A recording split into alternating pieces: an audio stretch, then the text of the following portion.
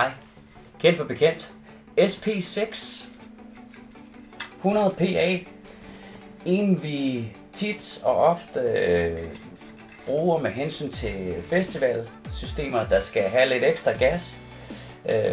94 dB's følsomhed og en frekvensgang, der er helt op til 8000 Hz.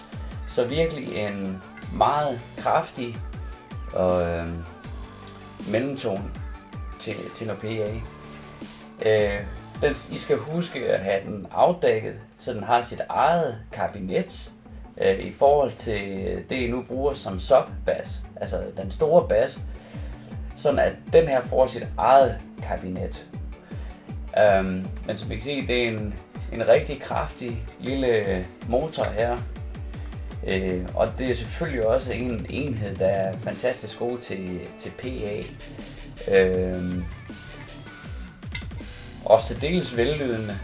Skulle man bruge den til hi-fi, vil jeg nok sige, at man skal begrænse sig til omkring en 3-4.000 Hz. Derefter så begynder den at blive en lille smule puklet i frekvenslinearitet.